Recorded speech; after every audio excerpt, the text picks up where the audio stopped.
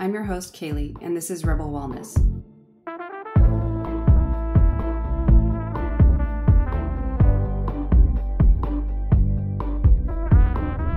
Welcome to the show. I am your host, Kaylee, also known as Coach Kales.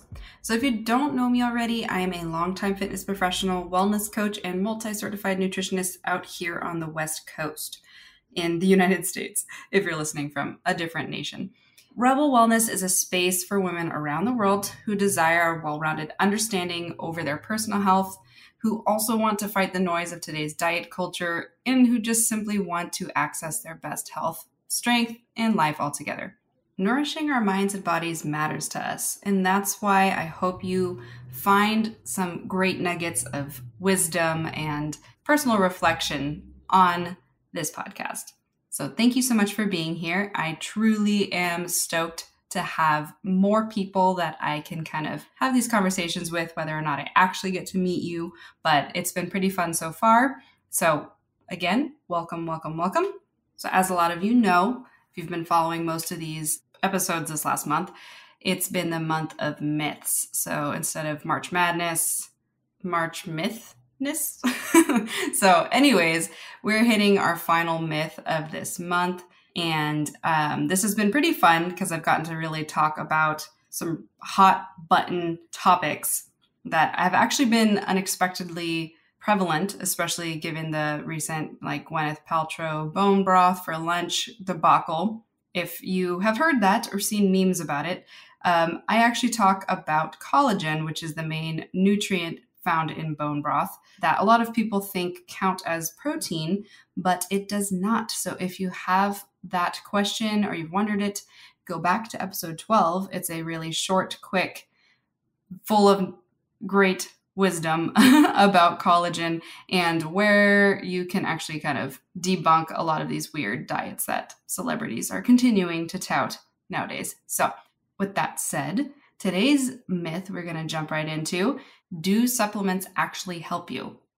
Because what people say is supplements are all shams, you just pee them out. A lot of times we think we're getting all our nutrients from our diet when in reality this is often not the case, especially nowadays. So there's a whole bunch of different reasons, but some of the major ones are like the fact that there's been years of agricultural practices consisting of toxic chemical usage, and it's created poor mineral quality in our soils, and that leads to nutrient poor staple foods in our diets. But not only that, the traditional American diet, sometimes we call it the SAD diet, the standard American diet, it consists often of significantly more processed foods than any other previous generation, because we've gotten really good with technology and science, especially in food science, and that's not always for the better. And on top of that, we have a lot more gut dysbiosis, which essentially is kind of any inflammation that goes in the gut or any different types of disease, so to speak, that is either acknowledged or not acknowledged. With most Americans, it's not really understood. A lot of people just kind of blanket term it as, oh, I've got IBS, irritable bowel syndrome, That is going to impair our body's ability to properly digest and sort of sort these nutrients around into your system because it's so inflamed and disrupted that a lot of the foods we eat actually just pass through the digestive tract and then get excreted through our stools. So that depletes our essential nutrient stores as well. So with all of that said, stay tuned to the end of this quick chat so you can hear my most recommended brands of supplements that I would say I've seen be extremely beneficial, not only for myself or my family, but for my clients, of course. And I also will teach you how to vet ads for supplements for yourself, because that's a really important skill, especially with being targeted by social media like crazy. And I'll also list who is at high risk for nutrient deficiencies, so you can kind of make sure to listen all the way to the end to figure out if you fit into one of those groups.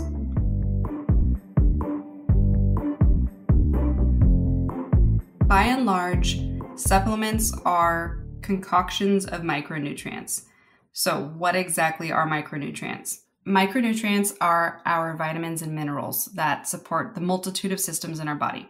That goes from all the way from our digestion health, detox pathways, quality of our hair, skin, and nails, eyesight, development of healthy babies, quality of our joint health, muscle recovery, muscle building, acne or clear skin, and a whole bunch more.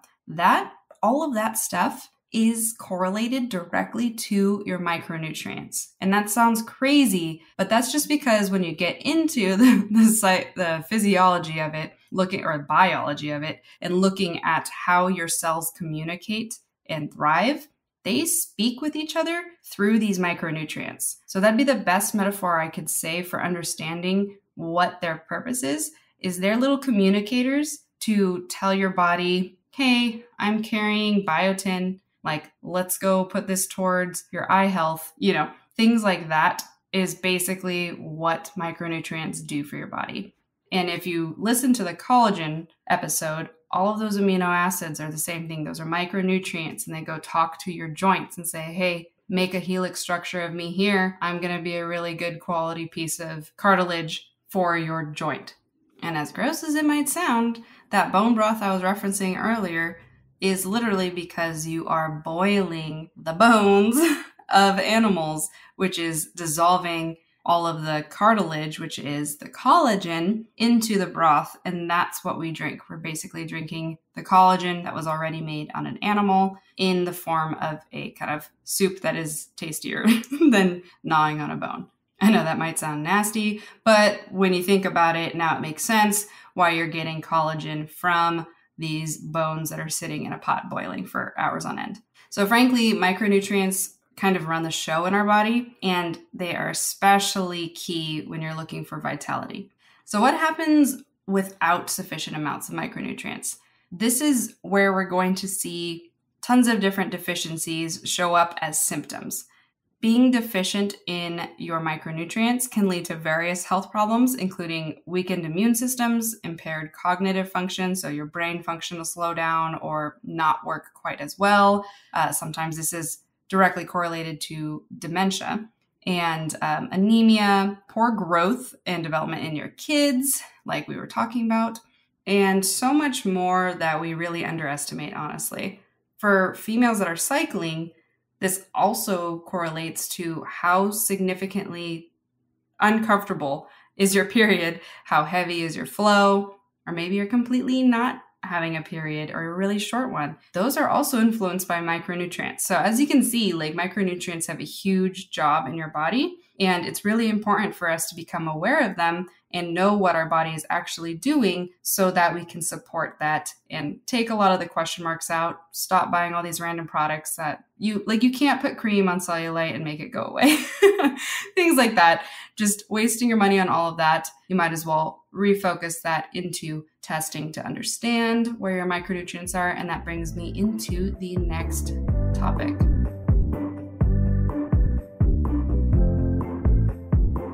When we're thinking about micronutrients now that you kind of understand what they are, what they do, of course, I'm not going to go through and list all of them.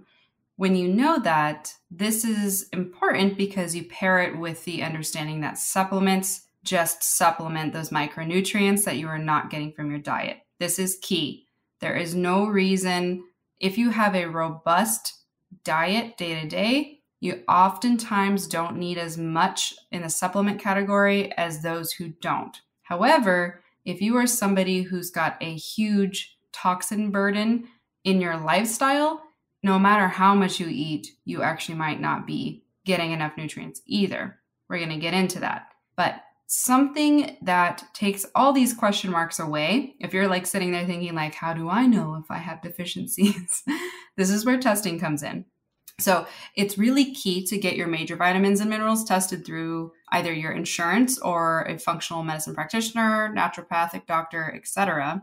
And I always recommend you directly advocate for yourself when you go to talk to your doctor and say, like, specifically for Western medicine doctors, practitioners, PCPs, etc., through your insurance, ask them for a full metabolic panel, and it should be covered by your health insurance, or at least partially. If they give you pushback, which is really common, a lot of my clients will go in and ask their doctor for that, and they'll be like, why? I don't see why you need to unless you're like having these very significant, crazy symptoms. And so sometimes you might just have to make up symptoms. And that might sound weird to you, Honestly, healthcare in the US is kind of a game, and you have to learn how to play the game if you want to get the benefits that you're paying for with your insurance. Like, you're paying this every month anyways. Like, they should be working for you, not you working for them. They have so many patients, they can't keep track of you perfectly. And I know we want to feel special every time we see our doctor, but instead, you have to be the person, walk in, tell them what you want. They don't want to do it for you, find another doctor. Like, not being harsh. It's your health. It matters. You're important. Okay. So don't just kind of sit in the passenger seat and be along for the ride, because they're obviously not going to really listen 100% when they're listening to like thousands of patients every day. Okay, off the soapbox there. If you have a functional medicine practitioner or a naturopathic doctor, they usually always start with meeting you by doing this anyways, because they understand that this has a lot of important knowledge it can bring to the table when they take you in as a patient. If you don't have one or you don't know who to look for, I really love that search engine called ZocDoc, and it'll look at a bunch of practitioners locally for you. That's how I've found all of my past practitioners every time I've moved, and I've found some really amazing doctors on there, and people actually give their firsthand bedside manner reviews and wait time reviews, etc. So you're not just getting kind of a practitioner picked for you and then you show up and you're just like, I don't know who this person is. And I do recommend for females, it's best if you try to find a female doctor. They will know a lot more about your symptoms and what to look for than male doctors. I can't believe how many years I've spent with a male doctor just because it was my dad's doctor for a while. And I just remember cringing thinking about the conversation I had with him about getting off the Depo-Provera birth control shot, because I felt literally batshit crazy on that. I do not recommend you ever do the Depo shot, and I definitely don't recommend you encourage your daughters to do it, because it is so bad for us. While it can be helpful for certain things, there's better routes. Anyways, he was trying to explain to me the IUD, and it was just comical. So get a female doctor, okay? They will do you better. A lot of the times, these doctors are going to be out of pocket. This is always kind of the cringe factor for people. But I have to remind you or encourage you to understand that investing in your health is always one of the best places you're going to put your money. So I know you want to put your money towards shoes or like fancy workout clothes like Vuori or something like that. I know it's so much easier to spend multiple hundreds of dollars on that, but what you're getting back from getting proper testing and help from these professionals is way more important in the now, especially if you're dealing with stubborn fat, crazy hormonal swings, can't sleep at night, your hair is falling out, all of those things are things that these practitioners can help you get answers for that clothing is not going to be able to mask for very long, just to put into perspective. So it's very important that you kind of rework your mindset around what you invest on your health, because it's always going to have the highest return for you in the long run. So what these tests are going to do, whether they run a blood panel on you, most likely they're always going to do that because it's a great snapshot. A lot of practitioners, especially again on that functional medicine or DO side, they will also run maybe a Dutch test, which is a dried urine metabolite test, or a saliva test. There's a whole bunch of different tests you can take to kind of figure out what's going on with you. Definitely recommend you take multiple, because it's going to give a lot more answers and a bigger picture. It's kind of like painting a picture and you're only painting like some of the colors in when all you do is get a blood test. That's why we have so many issues with the efficacy of our current model in our general healthcare currently in the US. It's really common too, on the topic of supplements, that we're kind of just running around like chickens with our heads cut off and just popping supplements left and right, because we're getting kind of targeted by this. Dr. Oz said that. All these different things come to play, and we're just like, I think I have to do that. I think I have these symptoms, and we're just taking a bunch of stuff. And when we self-diagnose or just order things like that, you are probably not benefiting your unique needs and deficiencies, and you could be hurting yourself more than helping yourself. So get tested, stop guessing, and go get your unique answers. Super, super key. One of the best things that has shifted with my health coaching is how helpful it's been for working in tandem with practitioners for my clients and having these communications either directly between the two of us or all three of us as a kind of all-encompassing healthcare team to get to the bottom of some of these different issues. Because a lot of times I can coach you how to eat as healthfully as possible. I can coach you how to do and move your body and get stronger. But when certain things are so imbalanced or deficient in your body, and I am not qualified to check that, I need my clients to go get this stuff done. And then it's amazing how many question marks get answered once we get the testing done. And it's like, oh my gosh, this totally makes sense why this was this way. This makes sense why you've been having such stubborn belly fat. This makes sense why you have horrible muscle recovery. Different things like that are totally answerable by getting tested. So if you haven't picked up the message yet, it's totally worth the time and effort to go get that figured out for yourself sooner than later. Don't pump the brakes on it. Don't drag your heels on it either. Just make the appointment maybe after this podcast or pause it right now. Find your practitioner, make an appointment, get it done, get it in. And I promise you, you will not feel like it was a waste of time.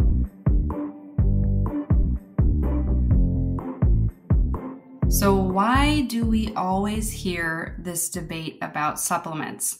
Are multivitamins worth it? Do you just pee out your supplements? All these supplements are a scam. Unfortunately, this is because, at least in the US, the supplement industry is not very regulated. Because legally, it doesn't need to be regulated. And if you're listening from another country, it might be good for you to check in how your country regulates supplements, because some are actually stricter than others, and some are far less than others or ours here in the US. And that becomes problematic because a lot of supplements are harvested or processed somewhere near maybe something like a plant that is dropping a lot of lead into the soils. And then you're getting higher concentrations of lead in whatever mineral compound you're purchasing. And that might not be even on the bottle because they don't have to put it if it's not tested or regulated. And that kind of brings into the potential negative impact when taking multivitamins is because there's this idea that a lot of cheaper multivitamins often include binders, fillers, additives such as dyes. We already know things like yellow, number 5, and red, and all of those different dyes do actually cause a lot of either allergic reactions or intolerance reactions in a lot of people. And they tend to also have hydrogenated oils. And again, like I just said, heavy metals and things like that. We don't want those accumulating in the body because heavy metal toxicity is a circumstance that happens to a lot of us, especially those of us that have slow functioning livers or just detox systems that are overburdened anyway. And that can cause a lot of issues as well. Not a topic for today, but this is something where cheap supplements can negatively contribute to these issues. So while these supplements might have good quality nutrients that you're trying to get in, they also have more toxins for the body to fight off. And so the good is not outweighing the bad anymore.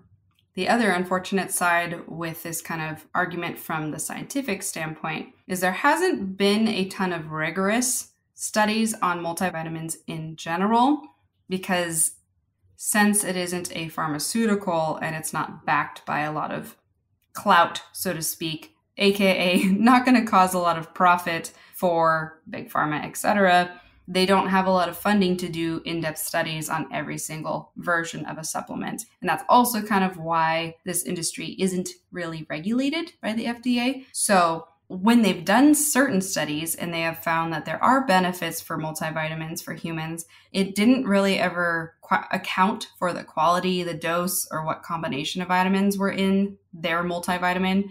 They were basically just kind of all claiming they were taking multivitamins, but it wasn't controlled. And therefore, in the scientific world, that is kind of inconclusive for a developed opinion, essentially.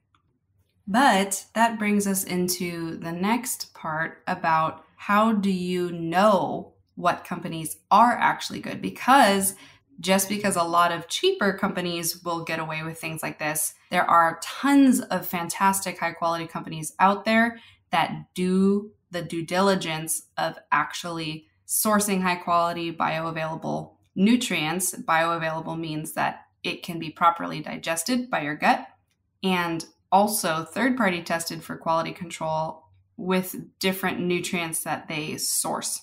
These criteria are important to look for when you're looking for supplements, because you want to be taking something that A, can be used by your body, because a lot of supplements will use versions of the mineral or vitamin that aren't either activated or able to be first step of processing or assimilation into your body, which basically means they're giving you a form of this vitamin and your body's like, I don't know what to do with that. And it passes out of you. That is something where it contributes to the myth of you just pee it out. Yes, crappy, cheap supplements, you do just pee out. However, high quality bioavailable supplements, you don't. And then B is that you get the proper dosing.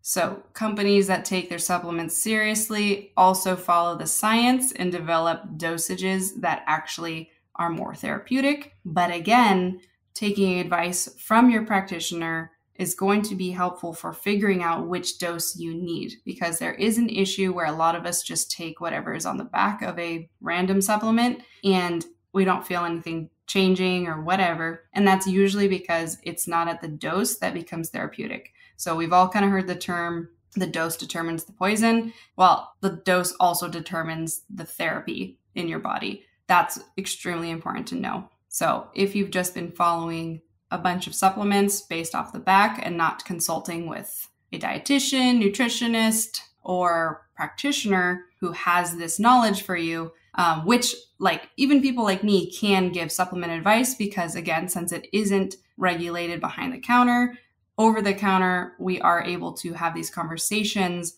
without having a PhD, because they are just nutrients. They're not necessarily going to kill you, but to some extent, if they are done improperly or used cheaply, you could have really bad side effects. So you do really want to work with a practitioner with figuring out, am I taking the right supplements? You know, things like that. So here are the 4 things that I look for when vetting a good quality company. And that is, does this company do third-party testing with certification for the batches?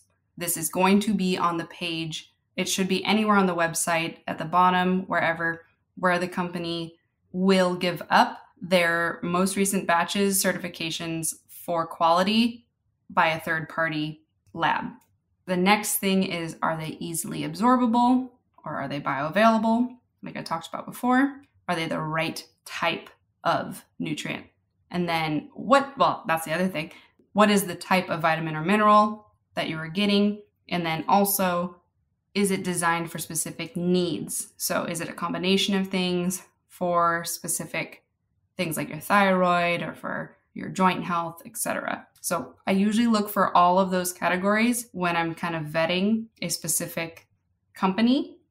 And a lot of times, like, I'll have clients just show me all the supplements they're currently taking, and we'll kind of look at them together and talk it through. And if I don't know or recognize a company, we'll look it up together and we'll kind of figure out, like, this doesn't do third-party testing. We're not really sure the quality of this supplement, you know. And then you can switch to a source that is third-party tested. And oftentimes, they actually can feel the changes because it's actually now a higher quality form and the right dosage. So for a quick list of companies that I trust, and if you want to take notes on this one, feel free. But also, if you want this whole list and a longer list to kind of cross-check your supplements later, I always have show note blogs on rebelwellness.me, which you may or may not know about, but it has timestamps for the show. It has summaries of what was talked about in the show and links to things like this that we talk about. So head over to that site, to the blog space. It's under the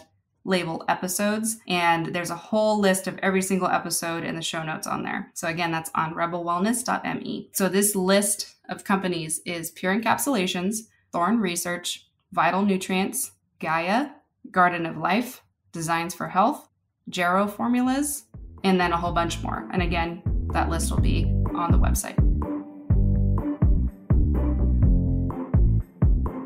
So who is the most at risk for nutrient deficiencies? This is something that turn your ears on extra high because it's more than you'd think. And all of these are like scientifically proven and backed. So they're not just my opinion. I want to make sure that that's clear because sometimes these things, I don't want you to feel like you're being personally attacked. It's more so, it's just for your knowledge, for something to be aware of moving forward with. If you're feeling any type of symptom that makes you kind of question whether or not something is off, checking in on your micronutrients is a fantastic and simple place to start. I mentioned before, unfortunately, 9 out of 10 Americans are deficient in at least one major nutrient. I know, that's crazy. It could even be closer, just 10 out of 10 at this point, especially post-pandemic. But I would bet that nearly all of them are lacking in an ample amount of magnesium. And magnesium is involved in literally like 200 plus systems in our body. So that would always be a great place to start for you, that you may not actually need any sort of green flag from your doctor about, because magnesium is such an essential nutrient in our body. And it's extremely hard to overdose on it because everything is usually underdosed anyways. And we're really not getting that much of it in our diet day to day, especially the standard American diet, or especially if you are somebody who's following an augmented diet and or dieting, aka in a deficit. Diet is such a complicated word because we've kind of turned it into something else. And diet literally just is, what do you eat every day? It doesn't have to be in a deficit. So when I say diet, that's what I mean by that. I'd say some of the top categories, like I just stated, are anybody who participates in moderate to high level intensity of movement more than 2 times a week. That bar is not very high. You don't need to be somebody who's doing like 4 to 6 workouts a week to fit in this category. Some people who are like consistently at higher risk for deficiencies would be people who run long distance often. Again, even just 2 times a week is enough. Does spin classes or anything where you're sweating a ton, like hot yoga, or if you just sweat a ton in yoga, regardless of it being necessarily hot yoga, you are in a position where you might be at risk for deficiencies with your nutrients. Oh, that reminds me. So we always hear the term electrolytes, but often don't really know that they are just simply a combination of minerals the body needs to stay optimally hydrated. Your kidneys use this balance of electrolytes to balance the water ratios in your body. So if you are somebody who's constantly gaining water weight, dropping water weight, like you feel like you puff up and dehydrate a lot, your minerals are not balanced. That's a good sign that something isn't at the same level it needs to be to keep your water in a healthy, balanced equilibrium. It's important to note that electrolytes are how your brain communicates to your muscles. So if you are somebody who's cramps a lot or who has cramped during a sport, that's because you are deficient in your electrolytes. Oftentimes we see calf cramps take guys down in basketball, and that's because they usually are sweating so much and utilizing so much sodium. That's why the athletic trainer will like give them a huge dose of sodium while they're like holding their leg on the floor. That's why sodium is important. A lot of us have been taught to fear salt, fear sodium, and that's simply not true. And it's also hurting us more than it's helping us because it also correlates to a lot of imbalances with our blood pressure and things like that, especially for us females, because we constantly undereat sodium because we're just constantly dieting in our mind. Not all of us, but a lot of us, right? So when you're looking for a good quality electrolyte supplement, you're looking for something that's got sodium, magnesium, potassium, and sometimes calcium or chloride. Oftentimes, they're not always balanced. So I would say that the top recommendations for supplements on the market that I would recommend, it would be Nuun, the N-U-U-N. They're the little tubes. You usually see them at like Whole Foods and stuff. Element, L-M-N-T. That one's very salty, but for a lot of us, especially if you're following like a keto diet or you do spin classes or you strength train often and intensely, you do need that much sodium. So you could totally get away with drinking those more frequently. There's another brand called Relight, and they have some more specifically formulated Pedialyte packets and that have better nutrient ratios. And you can find those at like Target. So those would be my best recommendations for electrolytes. I would also recommend always drink one of those during your lifts or any of your cardio of choice or group class, whatever. If you're Pelotoning, drink it during that. It's going to make your lifts more effective, your endurance longer, and your recovery better. So just trust me on that. You're going to want to have something in your water. Don't just have purified water. Purified water doesn't have any minerals in it because it's purified. This is partially because we don't have good quality water here for the mass amount of humans in the US that we need to support. So we don't have a lot of spring water readily available like smaller countries like France do. Like France has water fountains with fantastic mineral water that's just available for everybody to walk by and fill their water bottle up with. We don't have that here. So we just have massively purified water, and it's pulling minerals out of our body to complete the molecule structure. So you really want to make sure that you're rehydrating properly, because just simply drinking purified water is not going to hydrate you. So that might be a mini myth that I just kind of debunked in this episode that wasn't expected. But if you didn't know that already, you need to add minerals back into your water to be fully hydrated. And to finish the electrolyte tangent, I do not like Gatorade. I do not like Liquid IV, and I don't like General Pedialyte and most of the vitamin waters, etc. A lot of them have different fake colors and dyes that are super unnecessary for your body and could be causing more harm than good. And a lot of times they have a really incomplete mineral panel on the back of them. Some of them just have sugar and sodium, which in an acute moment, if that's all you can get your hands on, go for it. If you can plan ahead, carry packets or one of the little Noon tubes with you wherever you go. If you travel, that's going to be way more clutch than drinking one of those cheapy versions. And we got to stop with the Pedialyte, because I know that we've all learned for hangovers, Pedialyte is the thing to go to. But Pedialyte is literally formulated for babies. You are an adult body. Stop drinking Pedialyte. Get something that has more minerals for your size of human meat suit. All right, honing it all back in to finish out with the final groups that are most likely deficient in micronutrients and should really take this a little more seriously is going to be prenatal and postpartum mothers. Anybody who's using hormonal birth control, it has a huge burden on your liver and your detox pathways, so it can cause a lot of issues even if it doesn't feel like it. Anyone using depression or anxiety medications, again, a lot of those pharmaceuticals also alter things, especially with your digestion, so they can cause a lot of issues with nutrients because of that. Anybody who's had eating disorders, anybody who's following vegan or dominantly plant-based diets, the most bioavailable nutrients do come from animal proteins and fats. Therefore, if you're removing that from your diet, you have to be extremely conscientious and mindful of what supplements you take, because you are no longer getting those from the easiest source, okay? And unfortunately, plants do not have all of those amino acids and things like that, just plain and simple. So you're going to need to get more nutrients into your diet if you are not consuming animal products. And anybody who leads or has led a long-term bout of a highly stressful life, if you're just a mom is stressful enough, or a business career girl, whatever, you probably have become deficient just based off of what stress does to the body. Also, this includes anybody who drinks a lot of alcohol. If you're a consistent drinker, like more than 2 or 3 drinks weekly, that dehydrates you. And also with the dehydration comes lack of nutrients getting absorbed into your body and depleting nutrients that are in your mineral stores to try to help your body get those toxins out, because unfortunately, alcohol is still a toxin. That's why we get the fun experience when we're drinking it. And the last category would be anybody who works in a toxic environment, somebody who cleans and uses cleaning products for their job daily, people who work in chemical factories, things like that. You are definitely at higher risk for mineral deficiencies.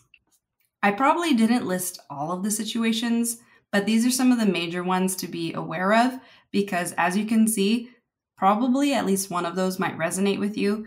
And so it could be really life-changing for you to start taking your micronutrients seriously.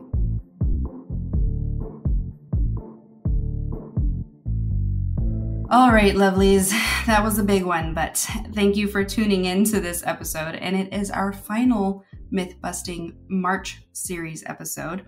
So I hope this whole series was insightful for you and that you've got a lot more answers to some of the myths you might have heard in the past that I was able to cover. If you have some ideas or suggestions or questions that you'd like to hear for a future sequence, send them my way via DM or whatever comments to Instagram at Rebel Wellness Podcast or at Coach by Kales. And I would just also love it if you could take a quick second and put a 5-star review on whatever you used to listen today. It would absolutely help us grow and it would mean so much to us. And if you heard something great, please share this episode with somebody you think would enjoy it too. Anyways, I will see you next Sunday for a whole new sequence for April and a brand new episode of Rebel Wellness. Do something just for you today.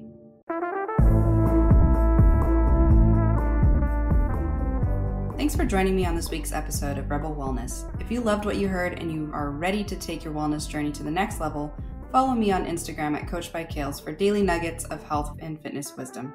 We release new episodes weekly on Sundays, so be sure to click that subscribe button so you never miss an update. As always, lean into your strength, walk with confidence, and celebrate your nourishment. We'll catch you next Sunday on Rebel Wellness.